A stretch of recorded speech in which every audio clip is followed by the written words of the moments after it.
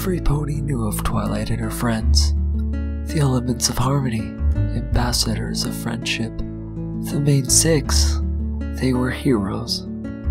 But sometimes ponies forget they were just ponies.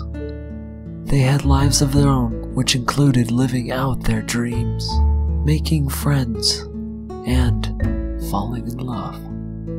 It was a surprise to us all, Fluttershy included, when she started dating Soren. But the two very much loved each other.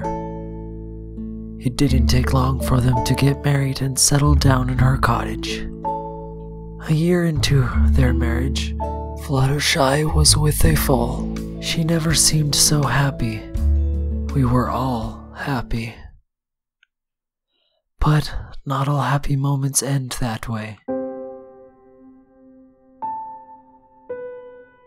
Soren said she had just enough time to see her daughter before she was gone.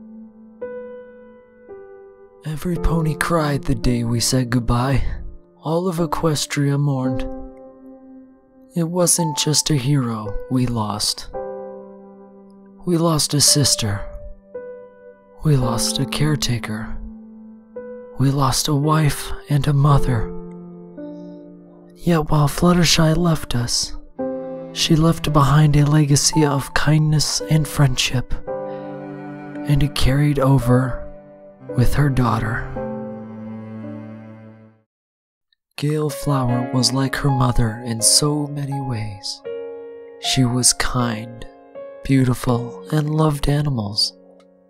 Yet she still shared traits with her father. She wasn't afraid to be rough or fly fast.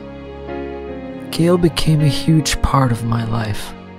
Originally, she was the filly I babysat.